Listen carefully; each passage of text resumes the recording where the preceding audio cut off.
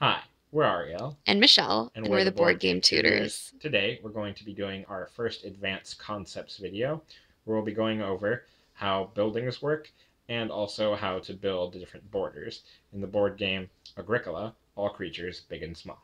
Let's go ahead and get started. All right. So first we're going to talk about the different buildings. And here you can see the cottage. This is already on your player board when the game starts. You can see it doesn't give you any victory points. Right there is where it shows victory points. It says 0 here. And that makes sense because everyone has one at the beginning. You don't do anything to get it. And then in the bottom right corner, it tells the number of animals that can live there, and that's 1. So some people describe this as having like some sort of house pet, but there, you can see in the picture there's actually like an enclosure for an animal to live in. So I think that's where the animal goes. Yeah, your animal doesn't live in your house with you. That's just unsanitary. Yeah. And also there are 4 walls, as you can see, around this building. So there are walls here and here for your purposes, and also for here if you build out to the left. Yeah, so you get to already have a wall there. You don't have to build another one in order to have an enclosure that's enclosed on that side. So for example, if you were going to build an enclosure in this square, you'd only have to put 1, 2, 3 borders in order to make that a full enclosure, because this one's a free one. Right. Right? Okay. That's the cottage. So then we have the stalls. The stall is, I think, the cheapest one. I'm not sure it's the cheapest one to get, but it's one of the basic buildings that you might get. So you can see at the top what the cost is. Since you don't start out this one, you do with this one, you do have to pay for it. And so the symbols show you at the top you need 3 stone and 1 reed in order to build this stall. Right. And then it gives you 1 victory point once you have it, so that will count toward your points at the end of the game. And in the bottom right corner, it shows that it can hold up to 3 animals. And there are 4 copies of stalls in the game. Fun little fact, if you zoom out a little bit, all of these stalls here, they all have different artwork on them. Even though they're all identical, they all cost the same amount of resources, they all get the same amount of victory points at the end of the game, 1. They all have unique art, so you're customizing your own little personalized farm. I was going to say factory farm, but it's not necessarily a factory farm, but more of a family farm. Yeah, we'll see how it might turn into a factory farm when we flip this over. Right. So. And also going back to stables really quick, there's a spot on the board, and that's where you go if you want to build a stall. Sorry, if you want to build a stall. So you put your worker on that spot, and it shows the cost right there, 3 stone and 1 reed. And you can only build 1 stall. It's not unlimited. Yeah, each time you go there, you can build 1. And obviously, you would have to spend the resources, like Michelle said. Okay, so then the stall can become a stable once you have it. So you pay separately for the stable, but you have to already have a stall token, which you would then flip over, and it would become a stable. So all of these stalls, when you flip them over, they say stables on the other side. And the cost right here, as you can see, is either 5 wood or 5 stone. So that slash in the middle means or. And you can't use a combination. Right, so you either do all wood or all stone in order to make the stable. And then it gives you 4 victory points. And that means that would replace the single victory point that you had when it was a stall, because once you flip it over, the stall's gone and it's now just a stable. Yeah, so stalls normally give you 1 victory point, but when you flip it over, you get stable, and that gives you 4 victory points instead. And in the bottom right corner, you see that it can hold 5 animals in the stable. Right, so those are stables. So like it says here, this little symbol just means you have to have a stall before you can build a stable. And obviously you just flip it over on your board. Okay. So and any animals that were already in the stall would now be in the stable once you flipped it over. They don't get smashed when you flip the building over. They just have a new home. And that also goes for all buildings. Yeah. What do you call those other things? Feeding troughs. Yes. So yeah, if you had a feeding trough in there in the stall, it would still be in the stable. And we'll go over that when we get to feeding troughs in a minute. Okay. Then we have the special buildings. So there are 4 different special buildings that you can get. There's only 1 copy of each of these in the game. And in order to build a special building, there's a spot on the board for that. There are actually 2 special building spots. I think that's the only thing that there are 2 copies of on the board. Here and here. So you can take your 1 worker and place it on the first one or the second one, doesn't matter which one you cover. And then if Michelle wanted to, she could build a special building on this spot here using her blue worker. Or if I wanted to, I could do that when it came back around to my turn again. So I just have to have the resources to do so, which is kind of hard to manage in the game because resources are at a premium. Right. So okay, so these are all here, four. so here we're going to look at the storage building, one of the special buildings you can buy. It costs 2 wood and 1 reed. And this one is unique because the victory points are going to be based on how much building material you have left over at the end of the game. So you can see the asterisk in that circle where the victory points go. So it's undetermined until you get to the end of the game. So this shows you get half a victory point per your own building material. So like one example would be, if we look over here, we have some reed and some stone and some wood. The stone's hard to see because we have a black table. So 1 reed, 2, 3, 4, 5, 6, 7, 8, 9.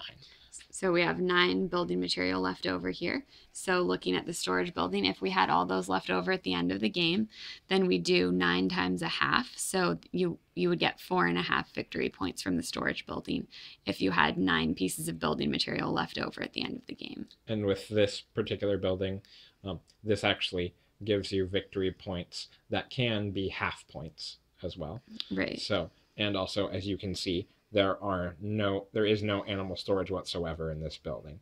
So basically, you might buy this relatively cheap building towards the end of the game if you know you have many resources that you can capitalize on at the end of the game, and you don't necessarily need it for space for animals. Right.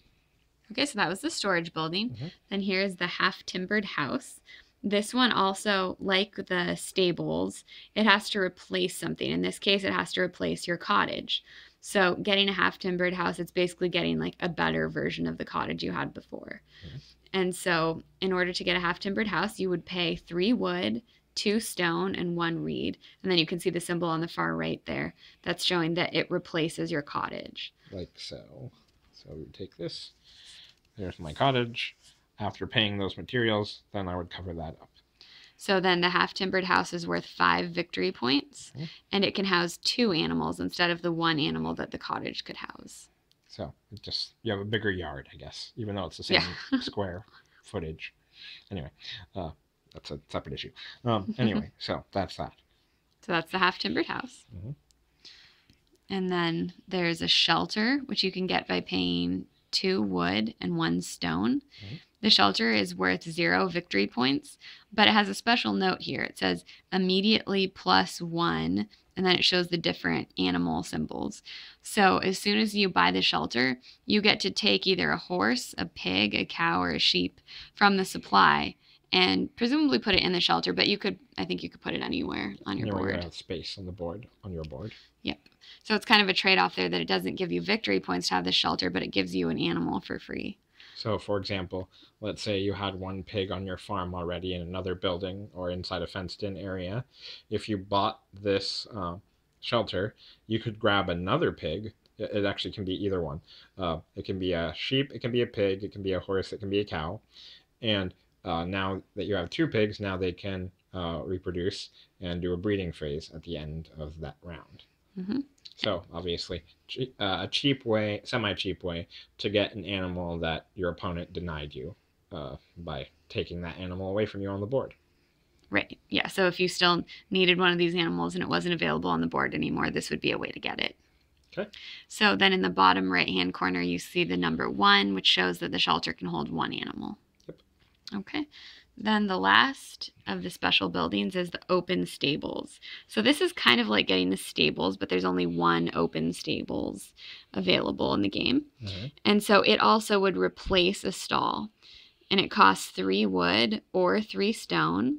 So like with the stables, you either choose to use wood or stone to pay for this, but you have to do all wood or all stone. You can't do a mixture of both.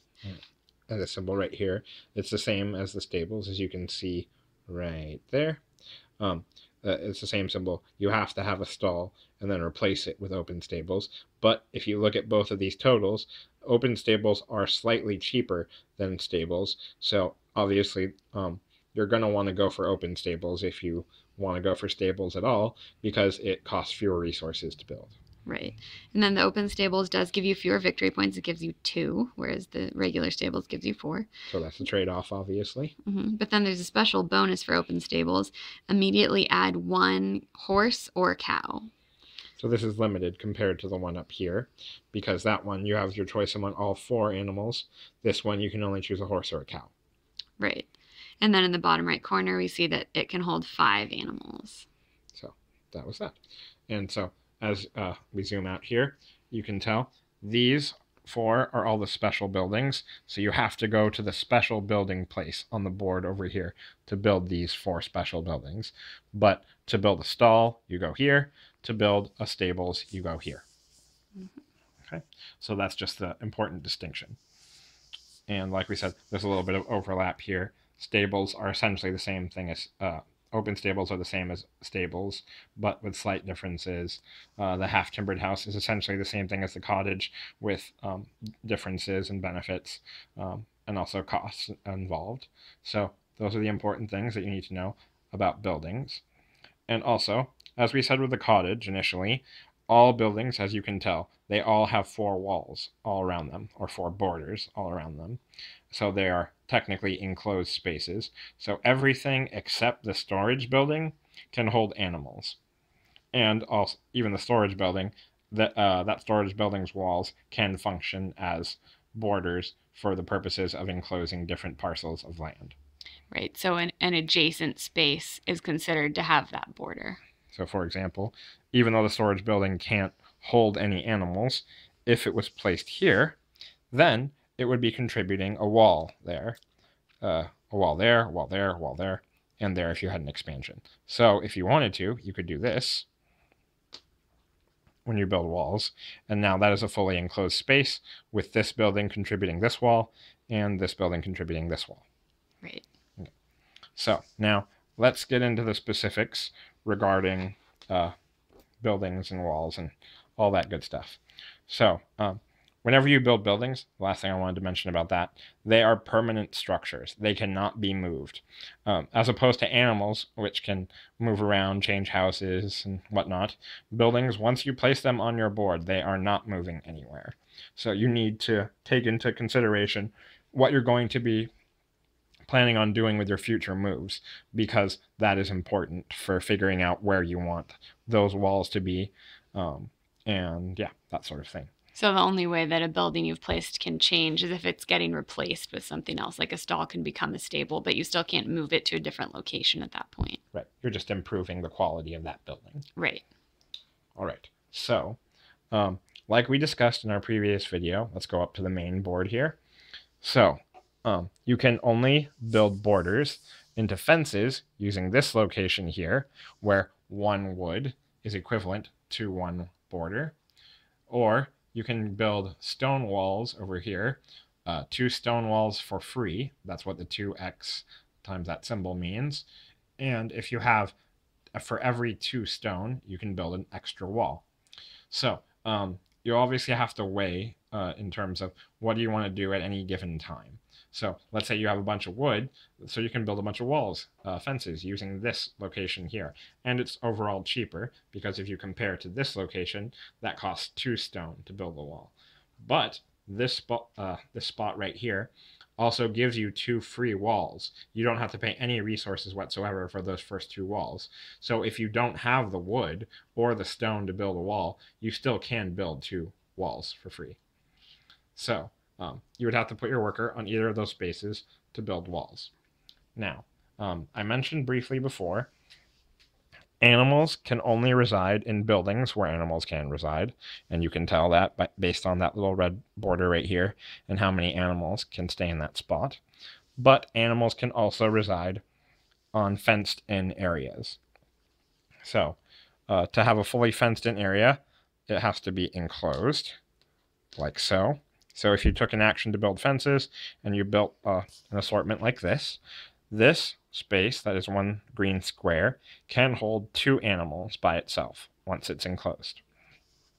However, there are different things you can do to improve the amount of animals that you can have in a space.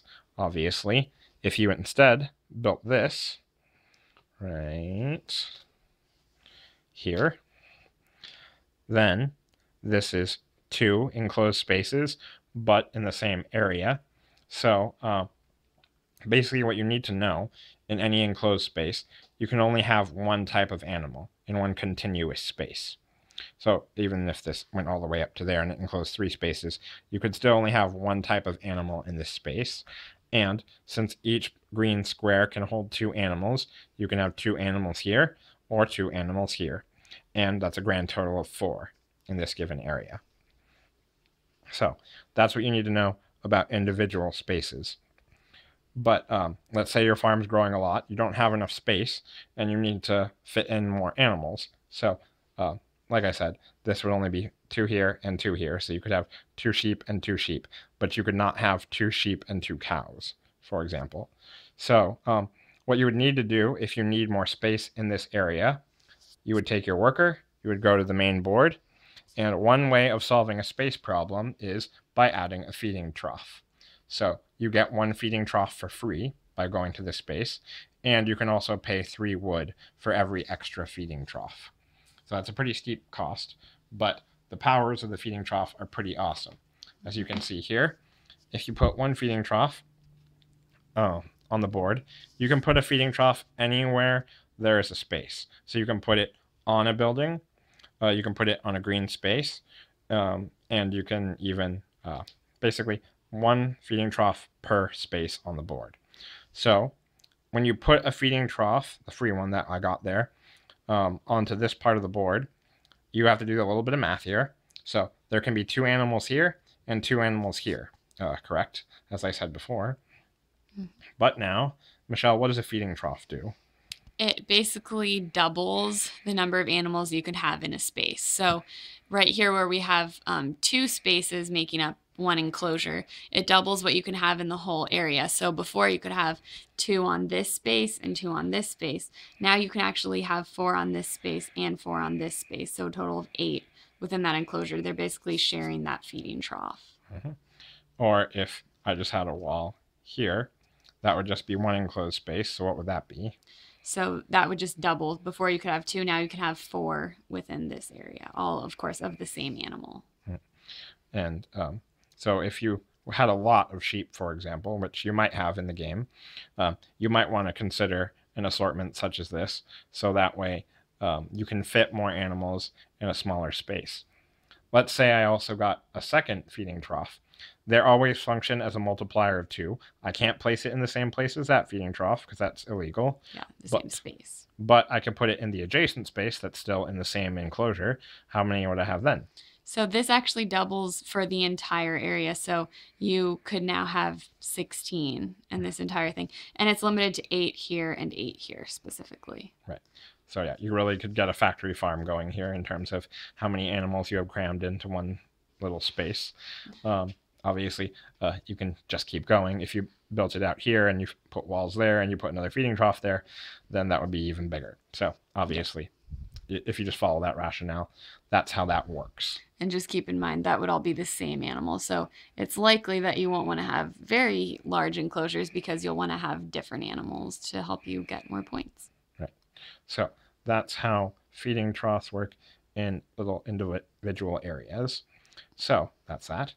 And feeding troughs also apply to buildings. So if you put one in the cottage, that would double it so that you could hold 2 animals in the cottage. Right. That's something else to keep in mind. Same for all the buildings. Mm-hmm. And let's say, for example, okay, let's do this as well. Let's say I had a feeding trough here, and I decided I wanted to put a building in this space. I am allowed to do that even though there is an pre-existing feeding trough. I can take whatever structure, let's say it was a shelter, for example. You can construct the shelter, pay the resources for it, and slide it underneath that feeding trough. So you can put a feeding trough on top of an existing building, or you can put a building on top of an existing feeding trough. So now this shelter, which normally holds 1 animal, can now hold 2 of the same type. Right. So that's that. And there's something else with feeding troughs where if a feeding trough is out by itself in a space, even if you don't have any walls, so it's not actually an enclosure, this will actually entice 1 animal to stay there and eat from it and not run away. So even if you don't have any walls to speak of, that animal will stay there. So if you're really in a pinch and you need some space, 1 feeding trough all by itself in the open country area on your farm will feed 1 animal and keep it there. Otherwise, as you saw in our previous video, Michelle's sheep ran away because she didn't have enough resources to take care of it.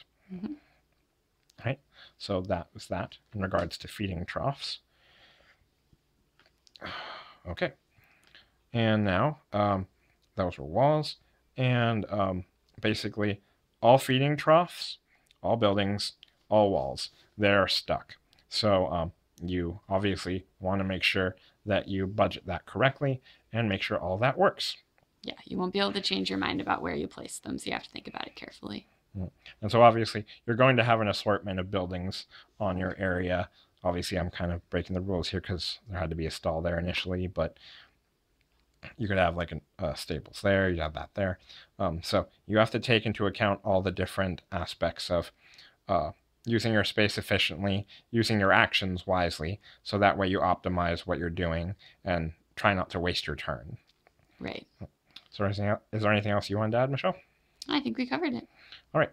So that was everything regarding buildings, walls, rules regarding walls, and also feeding troughs. If you guys have any questions, comments, or concerns, please let us know via email, leave us a comment here. And if you enjoyed the content of this video and you want more regular updates from us, please subscribe to our YouTube channel, The Board Game Tutors, or check us out on BoardGameGeek.com. Our username is The Board Game Tutors, one word. And yeah, we appreciate all of your feedback, all of your comments, and all of your patronage. So we look forward to hearing from you soon. All right, thanks so much for watching our video, and we'll see you in the next one. Right. Bye. Bye, everybody.